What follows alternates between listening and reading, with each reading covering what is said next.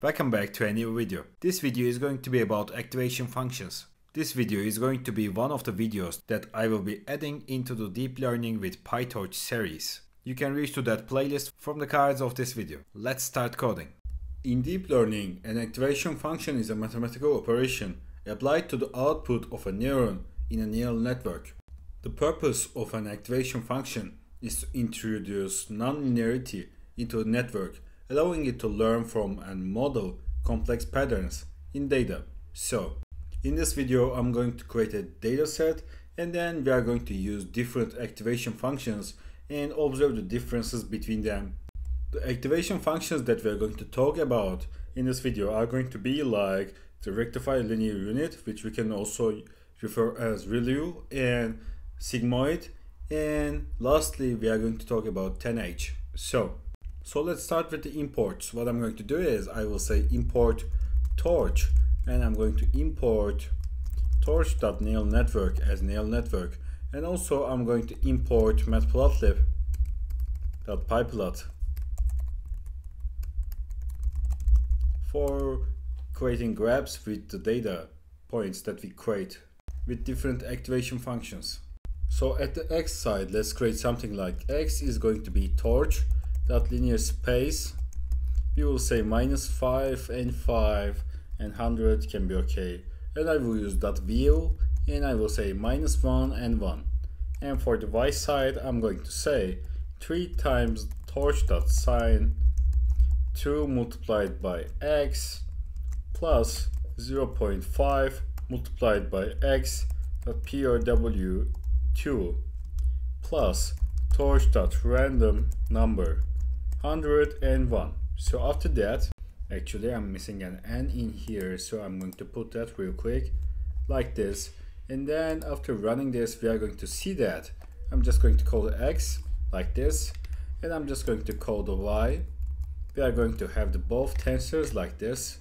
Great. So after that we can just create a scatter plot for seeing how the data looks like. I will call it like plt.scatter.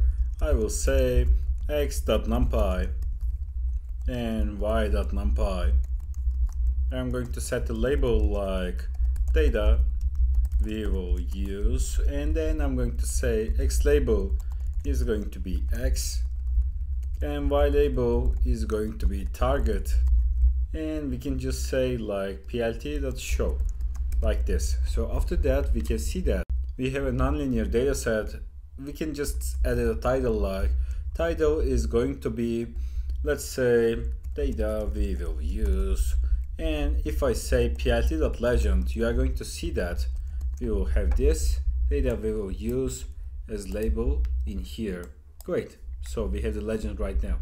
So this is the data that we are going to work, and then what I'm going to do is I'm going to start with the rectified linear unit activation function. So what I'm going to do is I will say ReLU is going to be equal to neural network.ReLU like this, and then I will say x ReLU, and I will say ReLU x.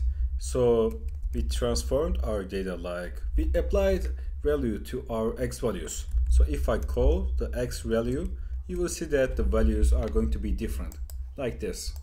So let's create a scatter plot with both the original data and the ReLU transformed x, and we can see the difference. So what I will do is I will say plt.scatter, and I will say x.numpy, and I will say y.numpy, and we can set a label like data before ReLU like this, and we can just create another scatter plot like x ReLU.numpy and y.numpy, and we can just create a label like ReLU activated data. And after that we can just say x label will be x, y label is going to be y, actually it can be also target, and we can give it a title like ReLU versus normal, and we can just say that legend, and we can use plt.show at the end. So Here is our data right now. The rectified linear unit, which we can also refer as ReLU, transforms negative values to zero, introducing nonlinearity, and it's particularly effective in capturing patterns in data where only positive values matter. So you can see that at the right side, the ReLU side, we don't have any negative numbers. Great.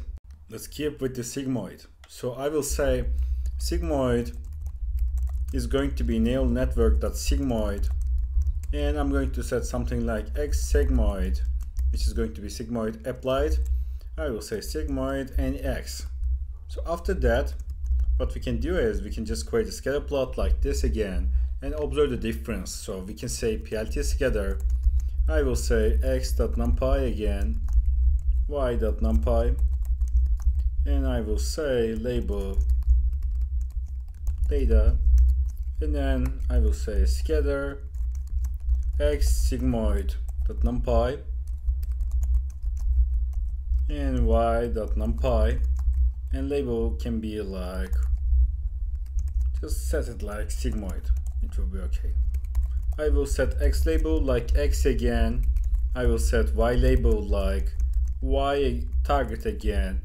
I will just give the title again like sigmoid versus data, and I will say plt.legend, and I will say plt.show at the end of this. So here it is.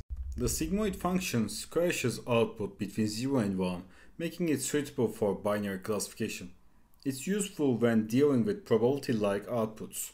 Great, so let's lastly talk about 10H. So I will say 10H is going to be like neural network.10H activation function, and then I will say x 10H is going to be 10HX. We are going to apply that, and I'm going to create a similar graph again. I will say PLT scatter quickly. I will say x.numpy again, y.numpy, and we can just say label data again, and then I'm going to say PLT scatter x 10h.numpy, y numpy, and I will say label 10h like this, and then I will say PLT x label x PLT y label target title 10h versus data, and we can just add a legend like this, and then I'm going to say plt.show, and here it is. The 10H function, similar to the sigmoid, squashes values but between -1 and 1. It's useful in scenarios where output need to be centered around 0. So let's talk about them one by one. The ReLU activation is good since it introduces nonlinearity, computationally efficient, and it's bad because it can suffer from the dying ReLU problem where neurons become inactive during training. The sigmoid is good since outputs values between 0 and 1, and it makes it suitable for binary classification. But the bad part of it is prone to vanishing gradient problem, outputs not centered around 0. Lastly, 10H activation function is good when there is outputs values between -1 and 1, 0 centered, reduces vanishing gradient problem. But the bad part of it is still susceptible to vanishing gradient, not as computationally efficient as ReLU. So, in conclusion, the choice of activation function depends on the specific characteristics of your data and the requirements of your neural network. ReLU is often a good default choice, but for tasks like binary classification, sigmoid might be preferred.